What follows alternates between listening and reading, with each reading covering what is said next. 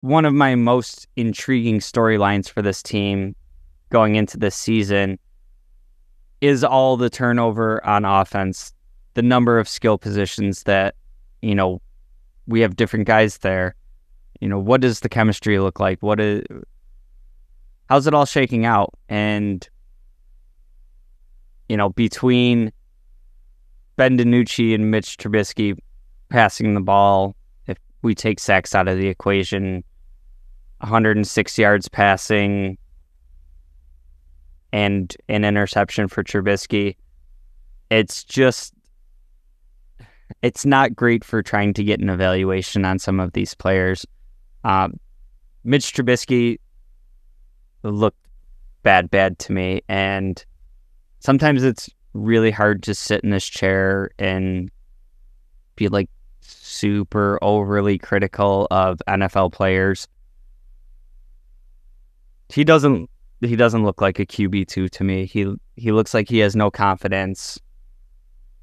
It looks like he's not finding guys. Like he's not going to pull the trigger unless the guy's running wide open. And even then, maybe he will, maybe he won't.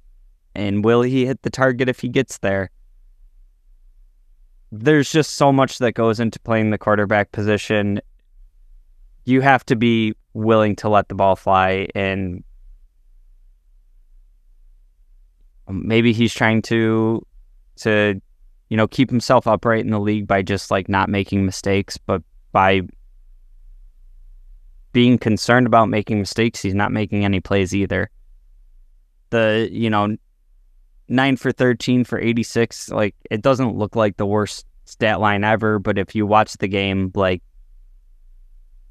he wasn't hitting anything, throwing it down the field. There was a ton of checkdowns, just really not much going on. And Ben DiNucci, who knows? I mean, he's been in the building for about 5 minutes. He had 3 completions on 5 attempts for 20 yards. Is what it is. Hopefully, we have another regular season where Allen can stay healthy. Fortunately, he's been one of the most durable quarterback in the league. But we're also looking at, the NFL being a league where the number of starting quarterbacks the teams had to roll out last year was an all-time high.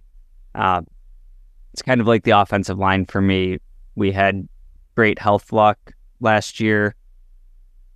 We'll see. We'll hope for it to continue, obviously, but I have some very real concerns if we need a backup quarterback to come in and do anything more than hand the ball off or, kneel out a game.